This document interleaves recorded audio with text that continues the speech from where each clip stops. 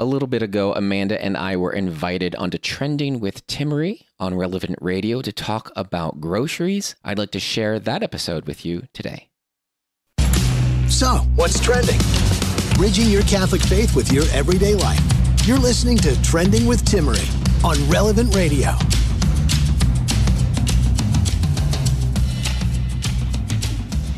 Have you ever thought of your money and how you navigate it, from debt, what you take on, what you don't take on, just what you buy at the grocery store from a Catholic perspective? Is there a Catholic approach to finances? There actually is. If you look at much of sacred scripture, especially the Gospel of Matthew, but not exclusively, all of scripture is peppered in with examples of money, how to use it, analogies with regard to the kingdom of God and money and understanding our salvation, the value of the soul. And so to give a distinctly Catholic take on finances, joining me today are financial coaches Jonathan and Amanda Texera from walletwin.com. We're going to discuss a Catholic approach to debt, so stay with us as we'll dive into that, along with how do you save money on groceries with the rise in the cost of groceries and food, just eggs even. So if you'd like to hear a little bit about this, whether you're growing your family or maybe your home is scaling down the number of people that you're in your home, what's appropriate to spend and navigate with the changing economy? If you'd like to join the conversation, our toll-free line is 888-914-9149, and it's sponsored by Catholic Order of Foresters Life Insurance. Jonathan and Amanda Texera from Wallet Win, thank you for joining me today. Let's dive into groceries. This seems to be a hot topic right now. I hear a lot of people complaining about everything from buying eggs to rationing meat, and it's a unique time we live in with never really being able to catch up right now when it comes to the rising cost of groceries. And that question alone of how much do you spend on groceries to begin with, I think can be a confusing and sensitive spot for many. So I'd love to get your weigh in on this topic. Yeah, this has certainly been something that has affected all American households over the last several years. The statistics have, continued to gone up as time's gone on, but it's shown that groceries are 25 to 35% higher than they were 4 years ago. So the same dollar that we were spending 4 years ago on the same grocery cart has exponentially multiplied, and it's outpaced every other form of inflation in this inflationary times that we've been in over the last several years. And that's really eaten up most families' reserve money. And so where we used to recommend, several years ago, people could kind of go off a general rule of thumb of about $100 per month per person in the family.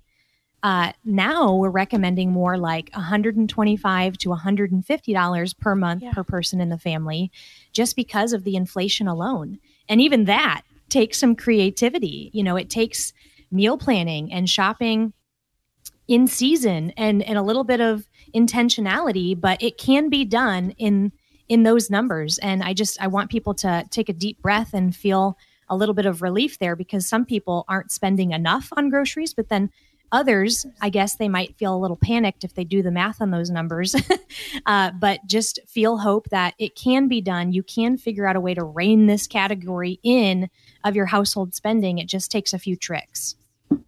Okay, so I want to dive into that, because even when you're saying, okay, adjusting with inflation for about $150 per month per person when it comes to groceries, and you also have the influences from geographically where you live. Mm-hmm. Even if you're in my household, dietary restrictions, I have severe food allergies, and sometimes eating those gluten-free, dairy-free things are a lot more expensive. And so I have to keep it simple with meat and vegetables, but then you need to consume more of it if you're not having all the carb content. So there's so much, I think, to this, but I like that starting point where it used to be on average 100 per month per person. Now it's more so bumping up toward that 150 level. And I want to talk about Costco a little later on, because I'd be curious to hear your thoughts on buying in bulk. But I find when I shop at Costco, often I'm spending more. So we'll come to that in a bit, but where do you begin with your how-to on saving money when it comes to groceries? Saving money when it comes to your groceries is like saving money in other areas of your life, or really doing anything you want in your life well. So you need to sit down and have a plan. So you need to, sit down and maybe you have your general idea of how much you want to spend this month. based on some of those numbers we mentioned earlier. And now go in and pick out what you'd like to eat. Make the plan. If you have a recipe that's calling for half a head of cabbage on Tuesday night, well, maybe, make some coleslaw on Thursday and use the rest of that up so there's none wasted.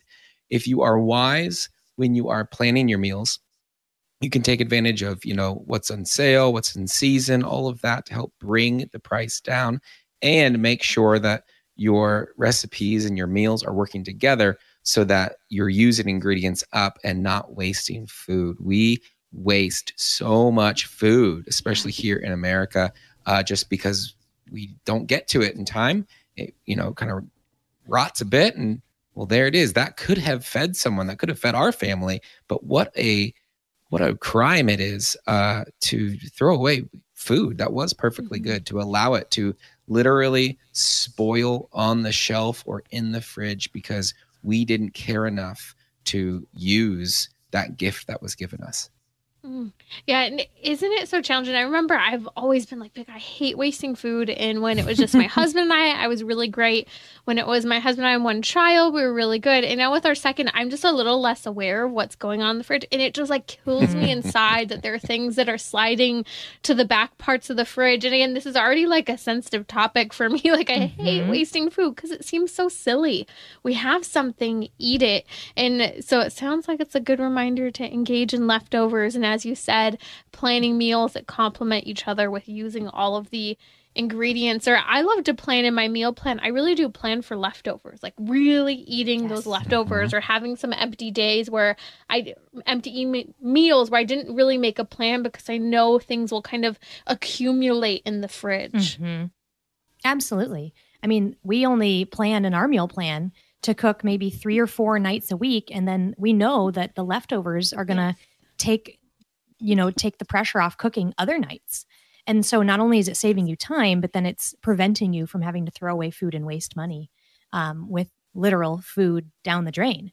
Now, another strategy that I encourage people to use is it's not available everywhere, but the store Aldi. If you have Aldi in your area, it's a fantastic resource. Even prices at Aldi have gone up, though. So don't think that they don't have any inflation impacting them, but they're a really solid grocery store to kind of supplement and purchase some good quality ingredients for less. But then another advantage that people could use is online grocery shopping. And I'm not talking about Instacart. Maybe that could help in some situations, but they do tend to add a lot of fees onto Instacart. But a lot of stores have adapted since the pandemic happened to be able to order online and do a pickup or possibly a delivery. But the beauty of this is that you get to control the cost of the cart. Because sometimes when we go into the grocery store and we just start piling things in, we're not always doing the math on what this grocery cart is going to add up to. But if we know that we only have $100 left in the grocery budget and we've got 8 days left in the month, sometimes the best strategy is just to fill up your cart on, Walmart grocery so that you can control exactly how much that checkout's going to be instead of risk going into the grocery store and now blowing the entire budget up. Yeah, now you can do this in store, of course, by keeping track of things or even at the checkout. But yeah, you're probably less likely, once everything's gone down the conveyor belt and all that to go, let's put one of those milks back. It's really easy to do that when all it takes is a click. Also, another benefit of going online and doing your shopping is there's a lot less impulse buys because there are no end caps on online. There are no clearance racks. You can't walk past those things that are designed to suck the money out of your wallet. So while it might seem a little weird to say, hey, just go online and do your shopping, it eliminates a lot of those things, right? There's thankfully no pop-up at the end at checkout asking me if I want a candy bar. At least for now, depending on where you go, I find everywhere online is adding the pop-ups or before you check out, here are some of our great deals, or have you considered that? Some places aren't, but it's funny you mentioned that because I, about 6 months ago, had a couple friends who started to feel a little uncomfortable. They never really had a situation where they were uncomfortable with finances. We're very blessed. And suddenly I'm starting to hear them talk about the cost of groceries. This is about a year ago. And I remember one of my friends said, yeah, I do all my grocery shopping via Instacart, and it's so much easier for me. And I said, do you spend more though? And she says, no, I actually spend less because I make my plan and then I go to Instacart and I only put exactly what I need in. Instead of saying, oh, look, peaches, those look really nice. I actually have to follow a meal plan or just stock up on essentials. And she uses Instacart, but as you mentioned, most even local small grocery stores now have online ordering. I just haven't gotten into the swing of this. I do a lot of other online, but like groceries, other than ordering meat in bulk, I think this is something I know I could definitely work on. But I love going to the grocery store as well. It's like such a relaxing thing to do. Yes, I do love a good grocery trip. Another benefit of the online, though, is depending on, if you're using any sort of meal planning service or recipe software, a lot of them now, you can just one click and it'll forward all your ingredients, after you say, oh, yeah, well, I've already got butter, etc. It can push all of those ingredients directly into the cart for you on your preferred, grocery store. So it saves even more time as you, again, continue to reap the manifold benefits of planning your meals. These are great. And some of the things that are really helpful for me, and I know you guys have alluded to it, but really just number one, making that meal plan and then converting that meal plan to my shopping list and then scaling back the shopping list after the fact. Kind of just knowing there's certain things that maybe are add-ons that are treats or additions to the meals that aren't necessarily necessary. And it's a good reminder for me. I love to try and eat liturgically. In other words, like save the special foods for the special days, whether it's Sundays, having the desserts on those days or being a little more lenient, or specific feast days that we enjoy. So like Our Lady of Fatima, that was a day we celebrated a little bit more yesterday. So we enjoy different things. Or maybe, you save the bacon to go with the eggs for the weekend. Those are types of things that I've tried to do to stretch some of our own food, but that has to reflect in the shopping list where I'm not just throwing the bacon or whatever it is into every single breakfast meal. Yes. And one last strategy that I want to suggest, we do this in our Catholic Money Academy membership twice a year, actually. We encourage people to do what we call a pantry freezer meal challenge. And essentially, this is where you take inventory in your fridge, you take inventory of the freezer, and then you go take inventory in your pantry. And outside of buying maybe eggs, milk, and bread, you don't buy anything else. You design your meals for the next bit of time just around what you have on hand. And without this, I found that, things are left to get freezer burned or things will expire on the shelf. That I just haven't been able to work into a meal. And it does force you 2 times a year to really clean out that fridge, that freezer, that pantry. And it's a load off the grocery budget for those 2 months. So I found that we'll save at least half, if not more, those months that we actually do those, which is really nice because then there's 2 months that were a little smaller during the year, but then it allows for, the November Thanksgiving and the December Christmas food spending where it tends to be a lot higher and it kind of offsets each other. So I do encourage people to do a pantry freezer meal challenge at least twice a year. So that looks like such as really using and planning your meal around what you have already in the pantry and freezer and matching it up for a full month. Is that what I'm hearing? Not a full month, but as long as you can go. Yes. Yeah, meals get a little funky and creative in there. You might be making like a wrap out of things that you've never put onto a wrap before, but you're using things up creatively. Maybe you're making a frittata and it's just kind of whatever frozen veggie you happen to have, you sauteed up and threw into this frittata.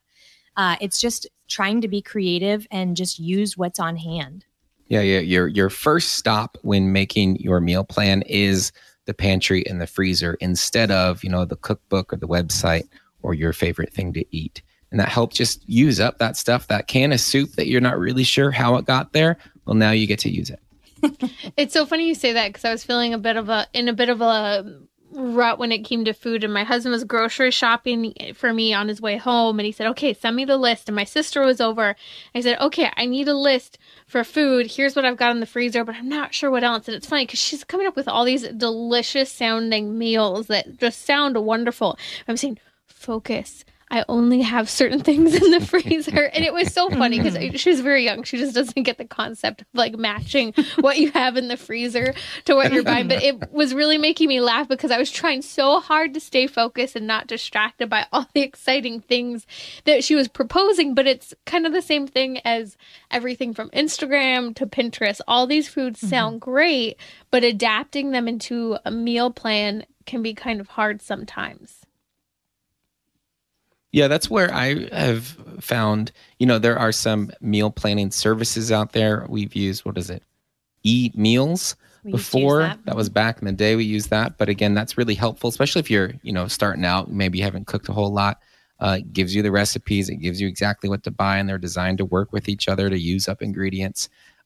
There's another one. It used to be called Whisk. Now it's Samsung bought it. So Samsung Food. That's just a place where you can save recipes from the internet. You can put your own in, and then you just say, I'm making this and this and this. And then it puts all the ingredients together. It makes your shopping list. So that's a way to help you smooth out some of those pains of planning.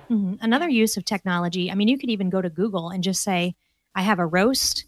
I have carrots. I have, you could kind of say that those kind of go together, but you might be able to tell it some random things you have, and it might come up with something genius for you to do with it. Because sometimes we're just so stuck in what we know, but there might be a recipe out there that we could use. Another thing that I found interesting is people going onto ChatGPT. I was just about to say that. Yep. Yeah, you can go ahead and say, look, these are my dietary restrictions. Here's kind of how we like to eat. I would like a meal plan for the next week.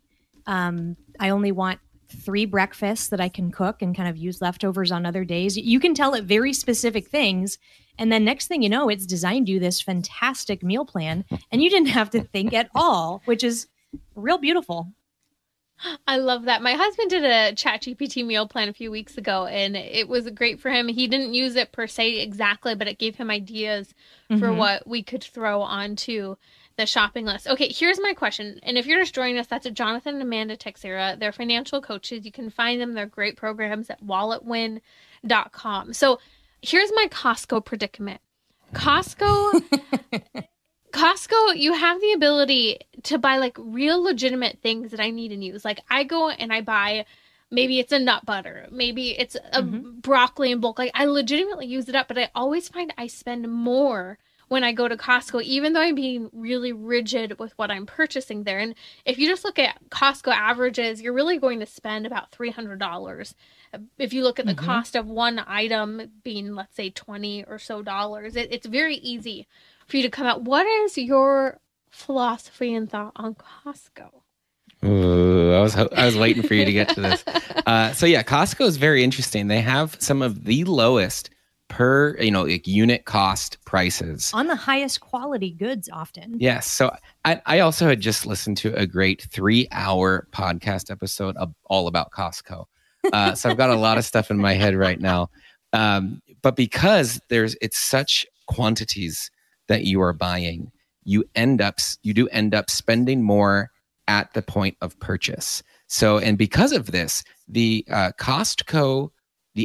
Costco customer, their income is about 40 to 50% higher on average than the typical Walmart customer, because in order to take advantage of the deals, you need to be able to pay for all of that bulk at once. Gotta have money to save money. That's right. So when we are in times, maybe some of these challenge months or things where we want to shift a little extra money somewhere else in the budget, we will cut out Costco. Avoid. So in some ways, we are maybe going to spend a little bit more, per ounce of cheese or whatever it is. And it's not going to be as good of cheese. Yes.